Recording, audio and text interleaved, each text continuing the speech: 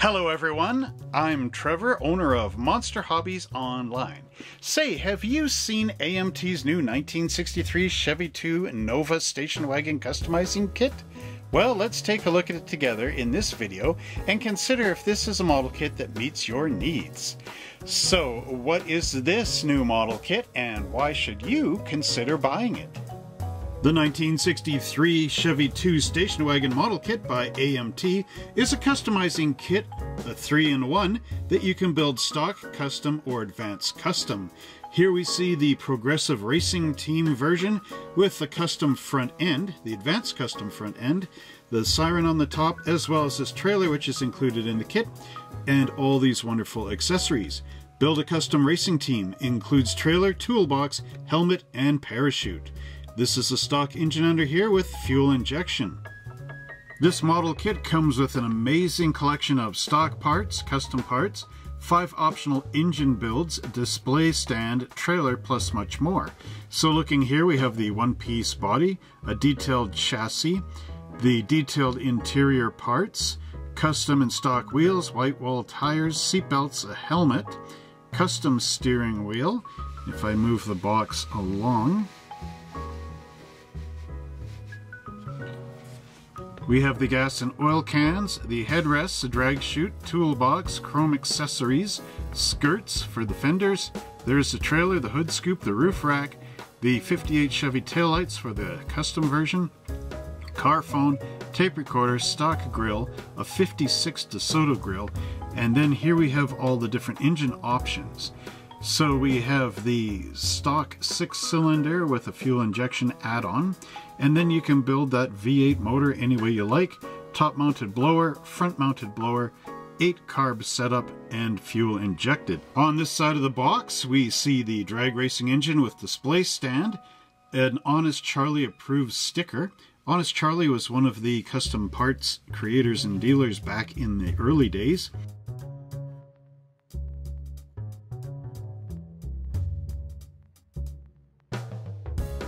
Here we also see the advanced custom version of the car right there with that custom nose on it, as well as the features in the kit, which include the full-on decal sheet. Here we have the instruction sheet for our 63 Chevy 2 Nova 400 wagon, the 3-in-1 customizing kit, and I always like to show the instructions here just in case you're wondering how the kit goes together. This is the best way to show us step by step. Here we have the stock version of the car, we also have the crew car and the advanced custom right down here, as well as a shot of the detailed engine. We start the model off with the basic assemblies, and in step 1 we have the engine. This is our Chevy Straight 6, which is built up with a right and left hand side engine block which has the oil pan molded on, as well as the transmission. Up in the front we have our fan belts and pulleys, as well as our alternator, which would all glue together and then glue onto the front timing chain cover. Up top we have our choice of the stock valve cover or the custom valve cover. It looks like the carburetor is molded on the side of the air cleaner. So you would put your air cleaner on here and then add in your intake manifold and your exhaust manifold with the exhaust pipe down below. But if you want the fuel injection version, here is the injectors right here, and you would use your custom valve cover up top.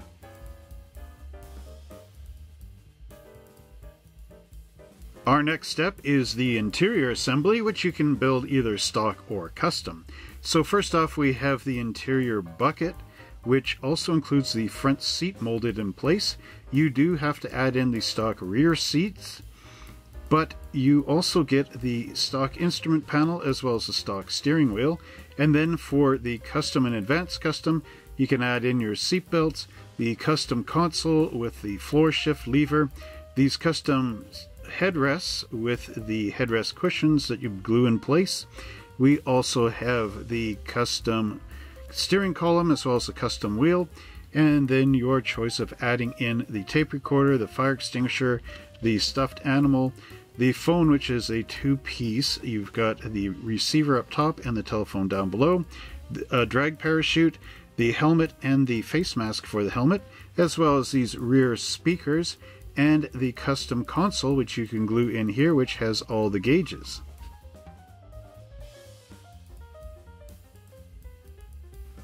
Step 3 shows our wheel assembly as well as our chassis and engine mounting assembly.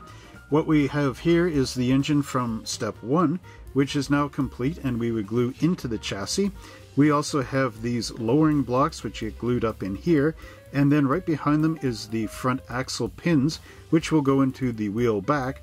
Here we have the tires, and this is the stock wheel and hubcap. But over here we also have the custom wheel with these knockoff spinners. Step 4 is our body assembly, and here we have the body itself, as well as the hood, the side mirrors, the rear view mirror, our windshield and side and rear glass assembly, and then our completed interior, which would glue up into all of this. Then under the hood we have the battery installation, the radiator, and the master cylinder. If you intend on building your model as a factory stock station wagon, then here are the steps to follow. First, get your front grille and bumper and attach it to the front of the car. Then turn the car around and put on your stock rear bumper. Also add in the rear taillight bezels and the lenses and just push them into the back of the car. Then bring your chassis up and attach it up underneath, and your car will be all together. Over here we have a location diagram, and this is showing the location of the master cylinder, the radiator and water hoses up here, as well as the battery and the radiator itself. If you intend to build the custom crew car, there's a lot of other great goodies on here. So we have the roof carrier with the extensions up front, which are chrome. We have a roof antenna and the two-piece siren. Then we have spotlights, sunken aerials you can add in, as well as these great mirrors up front, fender and rear skirts. We also have this exhaust pipe on the side, and then a vertical grille here which attaches to your stock grille. Out back we have these cool turn signals up here, as well as the knockoff gas cap and the bullet taillights. And we also have the rolled pan down here, license shroud, and the license plate itself. If you plan on building the advanced custom version of this kit, here AMT has included general instructions for filling, sanding, and painting, as well as all these custom advanced pieces that you can use. It's your choice really how you want to build this model.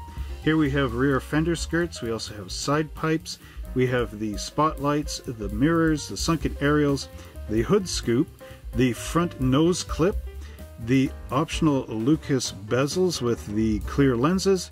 There's also these chrome headlight covers if you want to put those on and just delete the Lucas lights. We have the 56 DeSoto mesh grille going in here. We have parking lights. We have a license plate with a license plate front shroud. Then going to the back of the car, here we have the custom upper roll pan and the lower roll pan, as well as the 58 Chevy taillights with these two bullets glue in, red transparent bullets. There's also the long taillight bezel if you want that, with the custom taillights. We also have a license plate and a license plate shroud.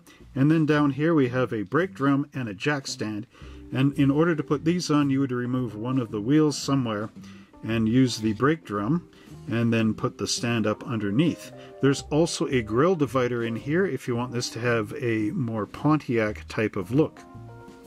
Next we get into the accessories, which make this model kit really cool. Here we begin with the trailer and the accessories. So we have the oil can and the gas can, and these are the tops, and you glue on the bottoms.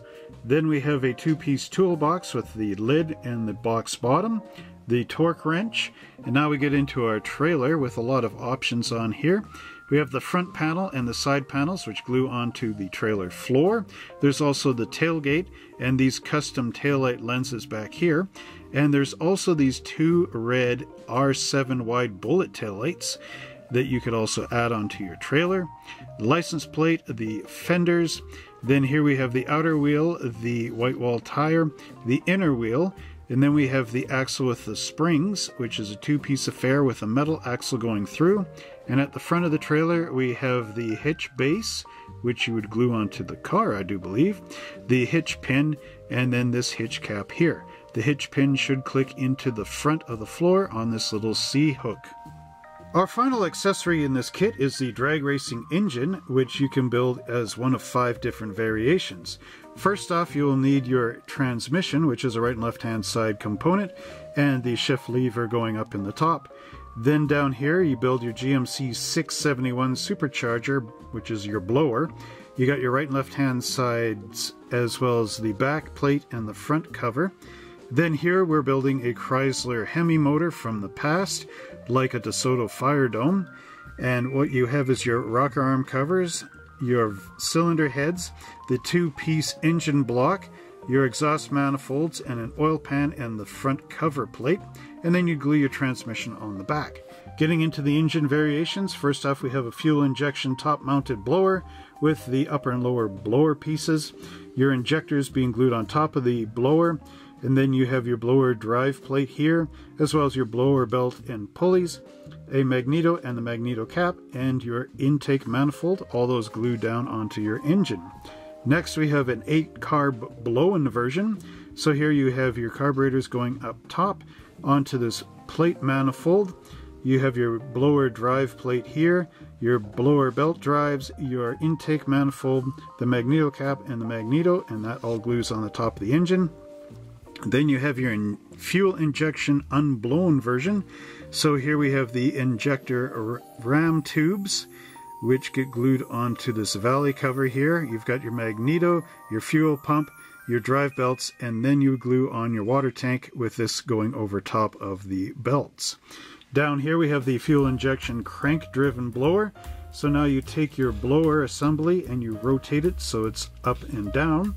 And here we have the pressure relief valves being glued in place, and then these hoses going up to the intake manifolds, and then you glue your magneto onto that galley cover and glue that down onto your engine. And finally we have an 8-carb regular street version. So there's your carburetors, and then you have a log manifold, you have a magneto being glued on there, there's your galley cover again, the fuel pump, the water tank, and the drive belts, with the drive belts going on first and the water tank second. Finally, you have your choice of displaying this engine on the engine stand, and just looking at this, I kind of wonder if this engine would also fit into some of the old AMT trophy series, like the 1940 Ford or the 36 Ford pickup truck.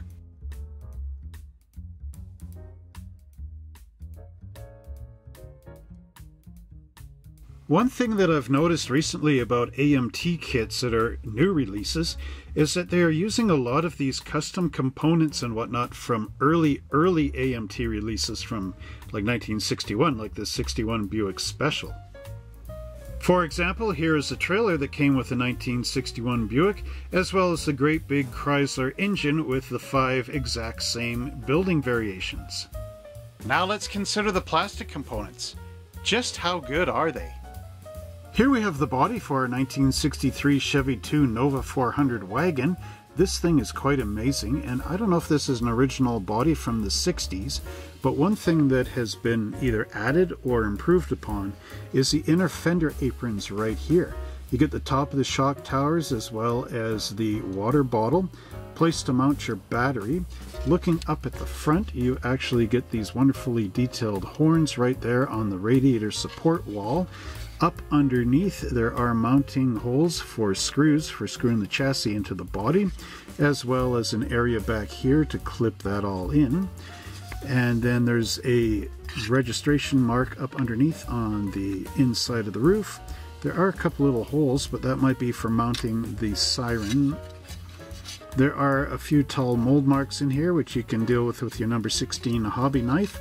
The detailing up here is quite nice with the chrome along the sides, as well as our gas door and the logos. We have the door handles, which look like accurate GM ones. We have our windshield wipers and the grille right there.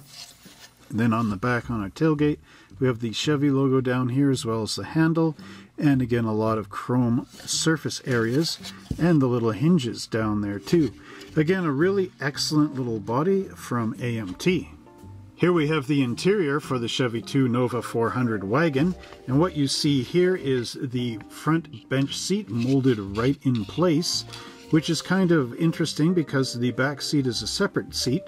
So I wonder if that would be that you could put a piece of plastic across here and here into the back of the seat just to extend the load area of the wagon.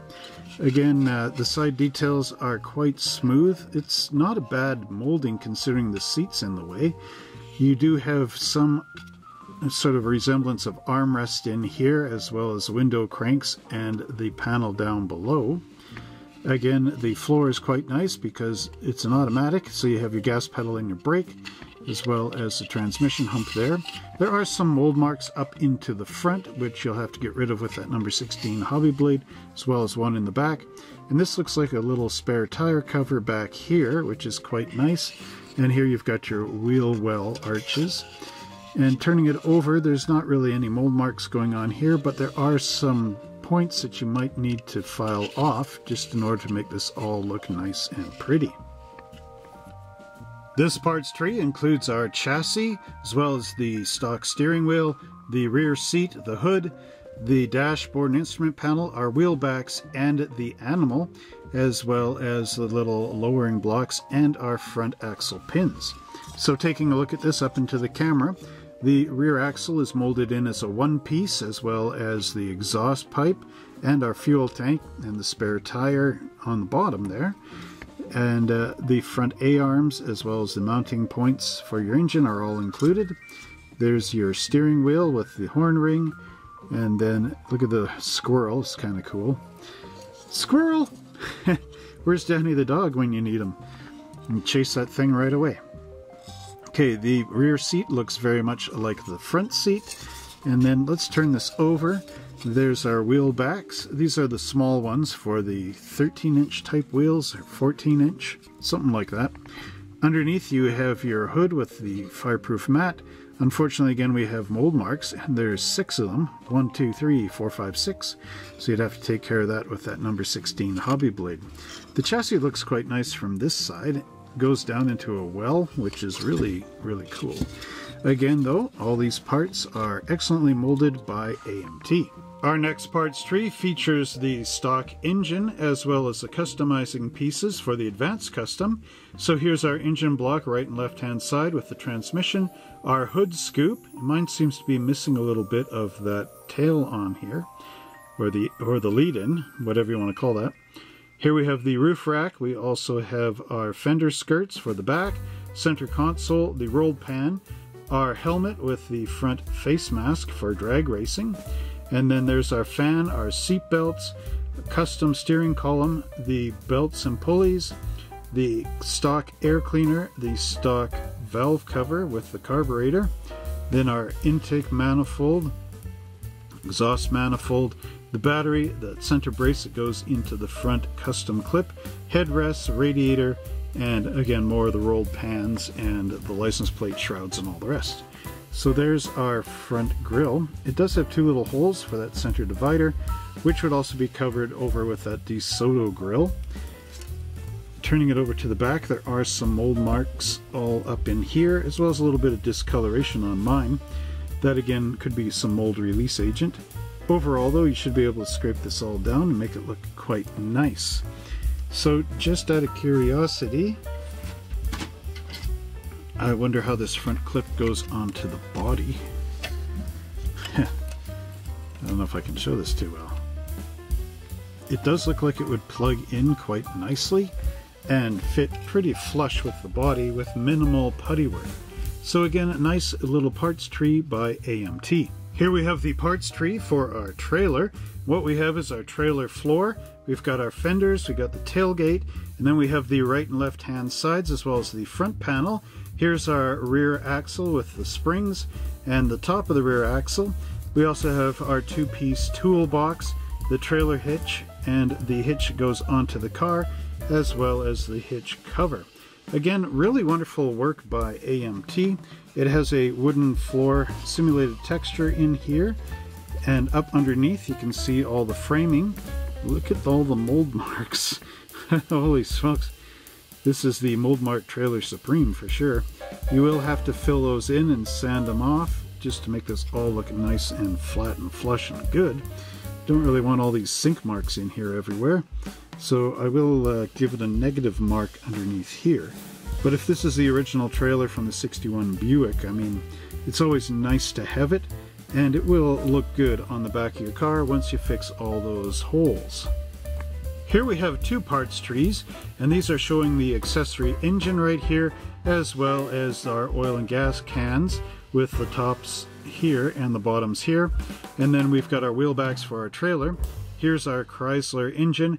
We have our right and left hand side engine block. There's our little transmission down here, which glues on there. As you can see, it is quite tiny. We also have our belt drives and pulleys, and then we've got our cylinder heads, the intake manifold, and then our fuel injection manifold and the galley cover. We also have the fuel log here and our stand. Now, remember I was saying I wondered if the stand would fit the AMT Trophy Series engines? Well, this is the one I built in that video a long time ago, which you can see up here, for the 1940 Ford custom engine. This, of course, is the Buick Nailhead from 1961, and it actually will fit pretty much perfectly right on the engine stand. So because it fits so nicely on the engine stand, that would mean that this engine stand is the same universal one in those old Trophy Series kits, which means that this engine should fit into the AMT 40 Ford or some of those other kits, maybe even the 32 Ford series. So if you actually tried this in the past, let us know in the comment section down below. Now let's bring these parts up into the camera to take a look at the detail on them. So again, we have the nice engine with the frost plugs molded in on the sides here. All that little detail. It's a little bit soft, I would still say, but overall it is nice to have this in our collection. Up underneath you can see all the mold marks again, so get rid of them with that number 16 hobby blade. Now looking at the fuel cans, the tops are really nice on this, looks like the real thing. There's the handle, which is flopped down to the side, as well as the filling spout and the air breather. And then the wheel backs here again look very typical to the standard wheel backs. So overall, again, really nice parts, and these look good sitting on that display stand. AMT has given us 5 complete chrome parts trees to this kit, and I'm pretty sure a lot of these parts in here will end up in other builds that you're doing in the future. Our first chrome parts tree includes the grille, the headlights, and the bumper. And if you want to know how to apply a black wash into the grille to make it look more realistic, check out this video scrolling across here. So this black banner, take your mouse and click on it. It'll open up a little subcategory of all the videos here that I've been referencing, and you just find the one with the black wash and you click there and it'll take you right to that video. Here we have our stock hubcaps as well, and the mirrors and the side mirror, and these little taillight bezels. Bringing this up into the camera, you can see the wonderful detail of that grille. Looks just like a Chevy too, doesn't it? The little hubcaps will be nice to paint up and look professional. Now here we also have the hooks, so that's for mounting that front end together, and the pan here for the rear bumper, which would slot in and glue up underneath on the interior. Again, really nicely done. There are some mold marks I have to take care of. I'd like to paint these black in the back so that you don't see this big chrome thing when you open up the hood, which is not really realistic. Overall, again, really nicely done. Our next chrome parts tree includes a lot of the customizing goodies in this kit, like the 56 DeSoto grill insert, the parking lights, the Lucas lights, the chrome light covers, the club plaque, the exhaust pipes that go outside of the body. We have our chrome knockoff for the gas cap, the valve cover, the injectors for the engine. We also have our stock alternator here. We have the siren. We have a bunch of the aerials and antennas and backup lights for the roof, fire extinguisher, and the gauge cluster. We've got our chrome drum brake here. We also have our steering wheel and the custom wheels. So let's take a look at this. Look at those nice wires on there. There are some knockoffs in here somewhere. There's the 58 Chevy backup lights. There's the knockoffs there. Again, really nice detail work on here. Not too bad on the mold marks for this chrome part tree. Overall, again, really excellent. Look at that DeSoto grill in there. Excellent work, AMT. Keep it up. Keep up the good work. Carrying on with custom goodies, we have the custom mirrors. We also have the dummy spotlights and a lot of the grille work on here, as well as the backup lights for the version number 2. And then we also have this little grille insert. And we have our jack stand here, as well as the reel-to-reel tape recorder. My dad had a reel-to-reel tape recorder, and he recorded this story about firemen and a burning building and the fire trucks rushing out and all this stuff. And nobody knows what actually happened to that afterwards. So that's really weird. I'd like to find that again. Anyway, there's our grill, and with the black wash in there, again, it will look really, really nice. This would go on the front of the grill. And there's the little ends for the roof racks up top. Off the back, we have some mold marks, which again could be scraped off with that number 16 hobby blade. Look at the back of the mirrors, again, really nice. And our chrome jack stand for the beauty of it. It's not really a jack stand. What did they call that? No, yeah, it's a jack stand. Anyway, again, really excellent chrome work by AMT. Here we have the chrome parts tree for our Chrysler Firepower engine. And again, this is really nice that I can actually read them on the valve covers and figure it out. You have the wonderful holes in here for the spark plugs, which are really cool. And there's your blower there, as well as the front covers for the blower, the hood scoop, and the timing chain cover, as well as all our carburetors. They look really nice here. Quite different from the illustration. Got our oil pan, the valley covers again. Really cool stuff. Bring this up to the camera. You can just see how wonderful the detailing is on that. Look at those covers. Again, look at the finning into the front cover. There's our intakes for the fuel injectors, as well as our exhaust manifolds. Really cool work again. Excellent stuff from AMT from the past. And if this is actually from the 61 Buick kit, the molds have really held up well. Our final parts tree has the outer wheels for the trailer, as well as the drag chute and the shift lever. And it's not too big of parts tree, but again, it does look quite nice. Now, these chutes were sort of like an aluminum fireproof fabric. So with the black wash again, you can tone down the chrome look of this because it doesn't look quite right, and end up with sort of like a aluminum fabric type of look, almost like space suits, you know, kind of thing, or the fireproof suits that the driver would wear in a drag race. Again, really nice work and should look good on your kit. Here we have the transparent clear components for our glass, as well as the custom headlights, as well as the transparent red plastic. And look at this, Batman! Here we have the phone molded in transparent red.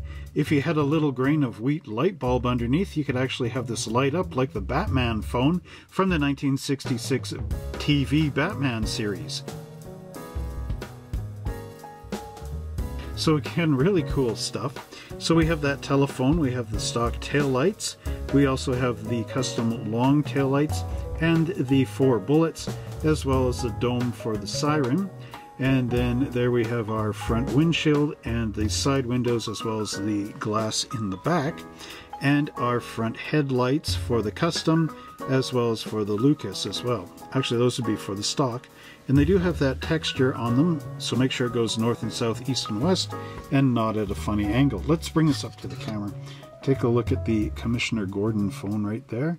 Again, really cool stuff. There we go. Get into focus. Again, awesome work. The taillights are really tiny, so be careful when you clip them out that you don't lose them somewhere. It has happened in the past. There's our headlights, again with that texture up in there, and the clear glass for the windshield. There are mold marks in the corners of the windshield and the glass, but hopefully that'll get covered over with the body. But overall, again, really excellent stuff from AMT.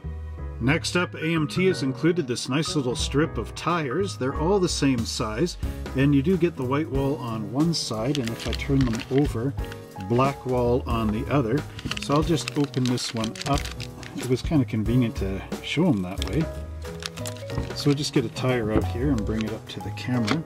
Now these are quite nice. You actually have that really wonderful sidewall detail in here. going out there. There is a nice tread in here. It's just a simple one that wraps around. There aren't any lettering for like if this is Goodyear or Firestone or All Trade or whatever, but overall it looks quite nice. Again, wonderful little tires from AMT and should give the right ride height to your model car. What about the decal sheet? Before we get into looking at the actual decal sheet, one thing that's really nice is the inclusion of the instructions for showing where these decals go. Here we have the crew car, and again we've got the Progressive Racing Team decal along the side. These footprints going up over the hood, that's kind of interesting. Here we have the service version with the different ambulance and numbers on there. Patrol car. And then we have the custom decals here showing all these different scallops and whatever else is going on. And then here we have the instructions for actually using water slide decals, which is basically get the decals wet, wait till they coil up, and then wait till they go flat again, and then they're ready to release off the paper. Put them on your model where you want, and then slide the backing paper off and dab with a towel just to get them all to fit down nice, and then you can use something like Solvaset to lock them in place. Here's our decal sheet with Progressive Racing Team, and you get your choice of having the red dragster here, the rail dragster, or the blue one along the side. There are actually two Progressive Racing Team decals, so you could use this on another station wagon model kit if you wanted to, just to sort of have a team going on.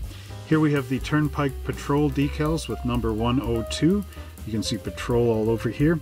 We also have the ambulance side markings as well, and that would be the door panel for the patrol car.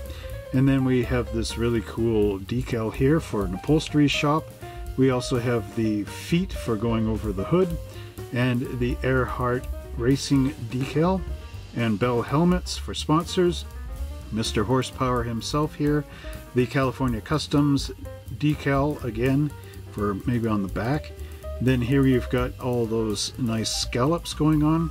We also have a Michigan license plate, California plate, Florida, and this one here is Illinois. There's the Honest Charlie decal, as well as the different gauges you can put on, and just a regular stock showroom style 1963 plate. There's also the Nova logos on there if you don't want to paint them, as well as that for on the hood, and then the little swinger if you want to turn this into the drag car, as well as the drag racing numbers here off the side. Now that you've seen AMT's 1963 Chevy 2 Nova station wagon customizing kit, and you decide that this is a model that you'd like to get, click on this icon right here and get it directly from Monster Hobbies right now. However, if this is a model kit that you think, well, doesn't really meet my needs at all, then check out this video over here, and that one will let you see a different model kit that we offer right now for sale at our hobby store, Monster Hobbies Online. And if none of this really interests you, but you know somebody that might be interested in it, why not share this video on social media or even in an email to that friend of yours. And until next time, everybody, thanks for watching this video. I hope it really helped you, and happy model building. We'll see you in the next video.